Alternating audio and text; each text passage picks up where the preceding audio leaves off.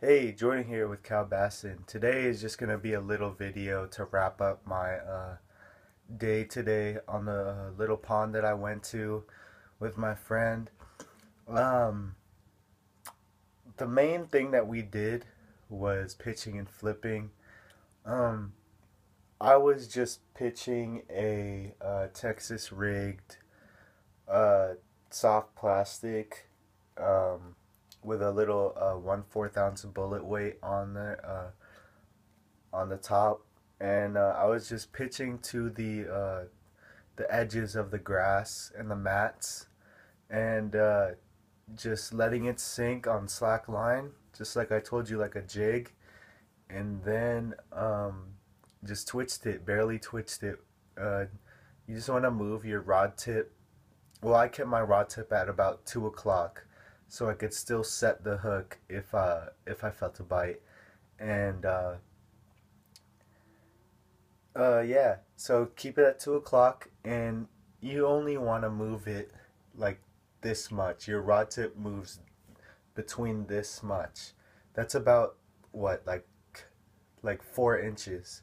You do not want to move it all that much. Like, except when you're dragging it, it's acceptable to raise it a little higher, stuff like that. But I like to keep it when I'm popping the rod at least 4 inches. Um, Let me show you what I was using today.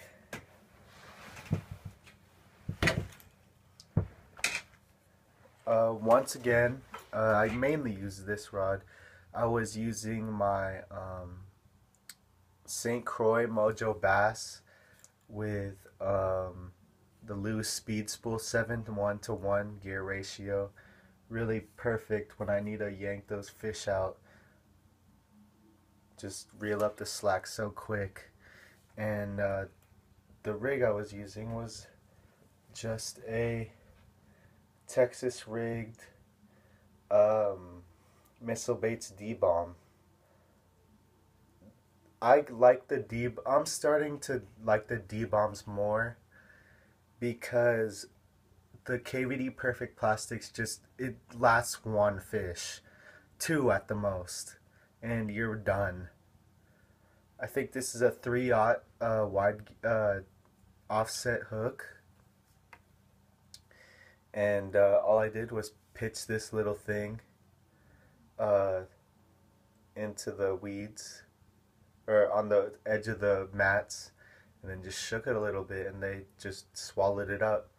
So I hope you enjoyed the video. If you have any questions, uh, please comment down below, and don't forget to subscribe. Hey, it's Jordan here with Cal Bassin. Today we're just down here at little pond right here, and I just saw a fish on a bed.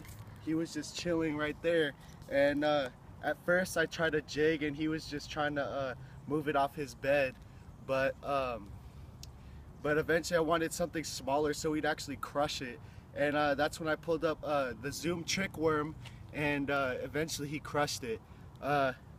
I'll show you guys what I'm doing, but right now let's go get the release. There he goes. Right back to his bed. Hey guys, so again back here at Cal Bassin. I just caught this nice, probably 4 or 5 pounder. This thing is huge. Oh, sorry for my language, but this fish is huge compared to my rod. It's got the bloody tail because it's right about to make its bed. But yeah, I was just using a Perfect Plastics KVD coffee scent, black California Love, I think, and yeah, got this nice one. About to get the release.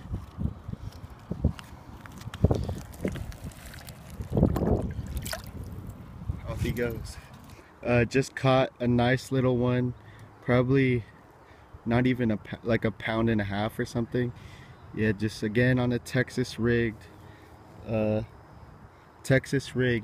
Perfect Plastics rodent. It's pretty fat.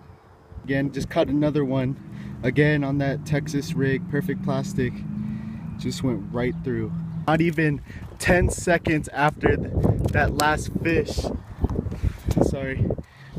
Just caught him again on the same exact thing. Nice little one. And again, not even 10 seconds. And I got this freaking largemouth. Or whatever this is. It's spotted. Yep, spotted. Here we go, Cal Bassin. We just got double hookups. Just not 30 seconds ago from when I showed you that last one. They're really biting right here. Get back to you some more. Just got another one. Same technique. Fat little one.